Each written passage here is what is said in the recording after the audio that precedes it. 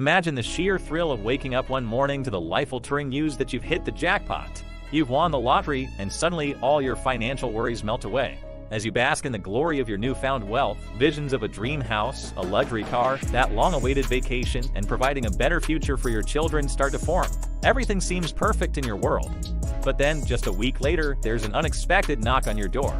A mysterious man hands you a shiny gold envelope. As you cautiously open it, your heart drops. It's a lawsuit. Someone is attempting to take a portion, or worse, all of your hard-earned winnings. Did you ever think of such a scenario?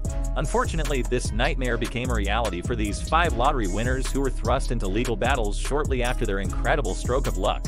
Join me on this gripping journey as we delve into the stories of these unsuspecting individuals, whose lives took a dramatic turn from jubilation to courtroom battles. Before we get started, I'd like to give a shout out to Elliot Nelson. You're doing great things for this channel, and we enjoy having you here.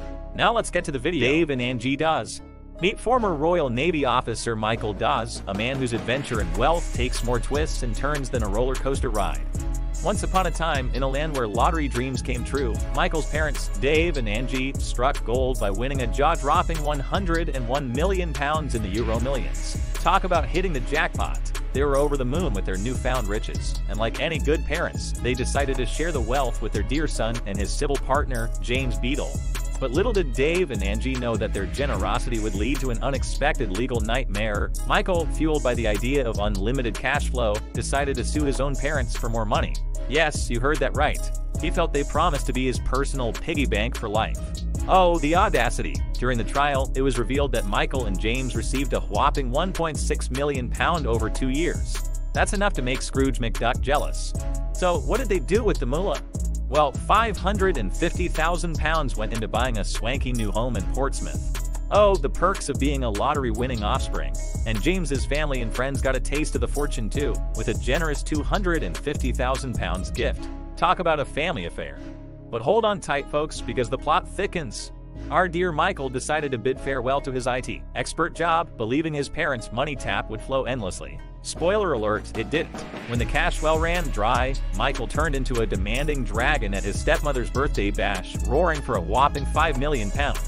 And let's not forget, he showered both parents with verbal abuse too. Yikes. As the courtroom drama unfolded, it was revealed that Michael and James were living the high life, splurging £20,000 to £30,000 per month, including £1,000 a week on groceries. Did they have a private chef, or were they building a gold-plated grocery store in their backyard? But fear not, justice swooped in like a caped crusader to the rescue. The judge quickly dismissed the lawsuit, stating that Michael and James had been showered with enough cash to lead a life of luxury. He even said that expecting more money was as crazy as thinking a talking donkey would show up at your doorstep. Okay, maybe he didn't say that, but it was close. Americo Lopes. I am opposed to participating in a lottery pool because there is so much that may go wrong when someone wins. Americo Lopes is an example of this.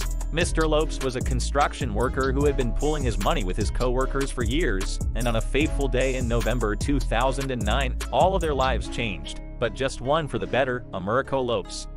Now, our pal Americo did what any sly jackpot wannabe would do. He kept his large victory hidden from even his co-workers. Are you kidding me? Walking around the building site, probably resisting the impulse to break into a happy dance. Hey guys, don't mind me, I'm just gonna quit my job for some foot surgery, he probably stated with a smile. But believe me, this cunning fox couldn't keep from bragging about his newfound money for long. A few months later, he revealed his secret to a friend who is also in the lotto pool. If you're going to pull out a fraud, at least keep it under wraps. When the rest of the co-workers found out about this little deception, they were furious. Imagine the courtroom scene, co-workers giving Americo the stink eye while he tries to come up with the most absurd excuse. Oh no, Your Honor, I swear, I had a separate ticket that was the winner. His defense, though, was as fragile as a sandcastle during high tide. Guess what? The jurors saw right through his claim of 2 tickets. They gave him a wake-up call. Americo had to split that money, and I bet his co-workers felt a sweet taste of victory. This story is a little different from the others on this list. We have to refer to this winner as Jane Doe since no one knows her real identity, and that is exactly how she wanted it. She would take a single sum payment of $264 million after taxes after winning $559.7 million in the Powerball game. She would be the one to launch a lawsuit requesting anonymity shortly after winning. The key concern was that by signing the back of her ticket, she forfeited her capacity to conceal her name from the public. The lottery administrators want to make the winners' names public for a variety of reasons, one of which is publicity. It's fantastic for business to have you on stage with that large check in your hands and lottery officials all surrounding you. It fosters trust and excitement, which boosts ticket sales. But we are also aware of the disadvantages of being the center of attention. She discovered she could have organized a trust to receive her money and had the trustee sign the back of the ticket after signing her name and won the lottery. That's when she decided to sue to prevent her name from being made public. She prevailed in her lawsuit, but lottery experts advise players to avoid not signing the back of their tickets since it would be difficult to show ownership if you were to become separated from your ticket. Abraham Shakespeare. On November 15, 2006, Abraham would take a break from work and travel with his friend Michael Ford to a convenience store to get drinks and cigarettes. When Ford got out of the truck, he asked Abraham if he wanted something to drink. He responded no, but gave Ford $2 of his final $5 and asked him to buy 2 lottery tickets. He would be the $30 million winner. Mr. Shakespeare would receive $17 million after taxes when he accepted the lump settlement. He would treat himself to a Nissan Altima, a Rolex watch, and a $1 million home. When Michael Ford learned that Abraham had won the lottery, he decided to sue Abraham, claiming that he took the winning ticket from his wallet and demanded $1 million. Throughout the lawsuit, Abraham denied any wrongdoing and maintained that Mr. Ford did purchase the tickets, but it was his money and Mr. Ford purchased the tickets for him. Shakespeare would show the jury bags filled with lost lottery tickets purchased over the years. It took the jury a little more than an hour to reach a non-guilty verdict. Later, a lady named D.D. Moore would murder Abraham Shakespeare for his money. Edwin Castro won the most lucrative Powerball jackpot in history, $2.04 billion. A lawsuit was launched against him before the ink on his signature had even dried, claiming that the ticket was stolen. Jose Rivera claims to be the legal owner of the Powerball ticket.